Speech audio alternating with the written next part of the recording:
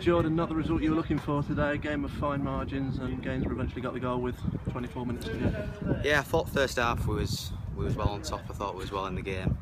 And second, we just didn't come out. We just didn't turn up. Lost our passing game.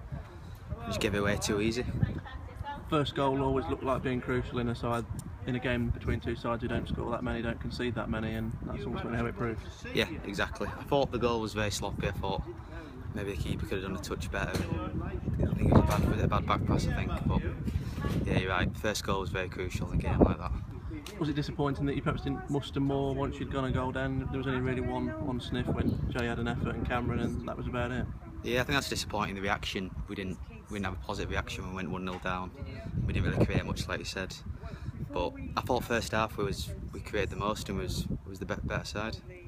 You've obviously been missing a few key players today. Not many of them are going to be back for Monday, barring Pidge. Is the game on Monday therefore a good thing to have the quick turnaround to try and put things right, or would you prefer to have more players available? No, I think every player wants to be straight back at it.